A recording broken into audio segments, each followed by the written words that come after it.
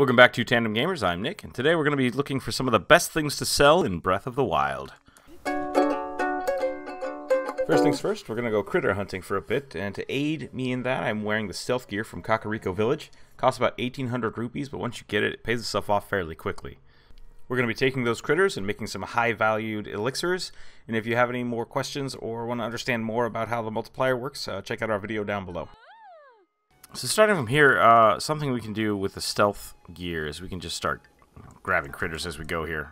So they let you walk right up to them. By themselves, these aren't worth very much, but we're going to be putting things into elixirs, which is going to multiply the overall cost of the base materials. So while we could use all these smaller critters and really cheap monster parts to make cheap potions, we're going to try to find an energetic Rhino Beetle, because it is the most expensive critter in the game, and it's going to give us the most oomph for our monster parts, which I know are kind of hard to get from time to time. So we're going to head down to the southern east part of the islands, continent, Loreline village area, and go from there.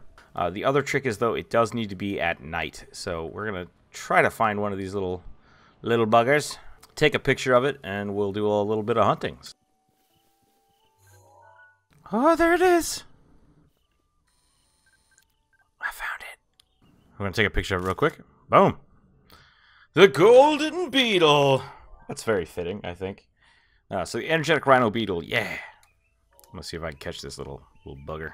Just gonna walk up slowly. Oh, how cute. There's two of them. Give it!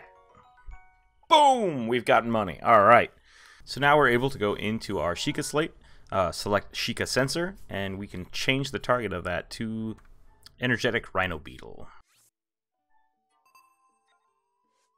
Yep, looks like we got another one close by. Maybe this way? Our beetle just vanished because it is now 7 a.m. and they only appear between 7 p.m. and 7 a.m. And we're just going to wait for night. That's it. So we're going to rest until 9 o'clock. It's now 9. That's great. Oh, and we've got more beetles. So we're gonna use the tracking here. As soon as our face is pointing towards it, it'll start pinging green. So I think it's this way, a little more to the right. Up the mountain we go. Gotcha! Do you see it? It's like right there. I'm gonna float down.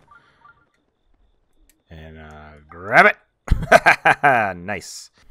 So I spent one night just collecting beetles, and I got about 5 beetles. Those beetles are worth about 30 rupees a piece. So we could sell those for about 150 rupees, or we could try to combine them to make elixirs. If you try to make all 5 into one elixir, it won't work, and you'll get dubious food worth about 2 rupees. We are going to need at least 1 monster part. The key here is to make sure you're using 5 pieces, so even adding 1 Bokoblin Horn to 4 will get you an elixir worth about 350 rupees. At this point, you could just mix 4 beetles with pretty much any monster part you have, and you'll get an average of about 300 to 500 rupees. The only way to go beyond that is going to get better monster parts and start using those because they are worth more than the beetles themselves. This could mean that you go out and fight a bunch of Lynels, but I've had a lot of people tell me that that's too difficult, or that they just don't enjoy fighting the Lynels. That being said, using 4 Lynel Guts and 1 of these energized beetles is the most expensive elixir I've found so far in the game.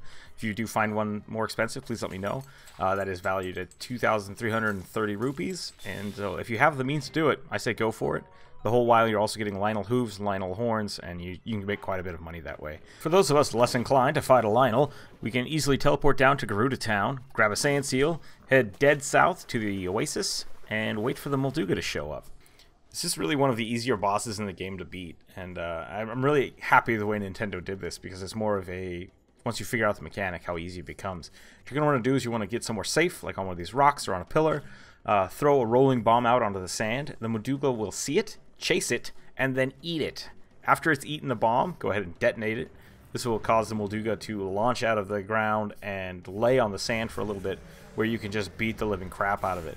If it does go berserk, just hang out on the rock until it slows down, and rinse and repeat. Do this over and over again until it dies, and you'll eventually end up with some really great, hopefully, guts and fins, both of which make great components to be mixed with those energetic beetles. And that just about wraps it up for this means of getting rupees in Breath of the Wild. The Mulduga parts aren't going to be quite as good as the Lynel parts, but they're quite a bit easier to obtain.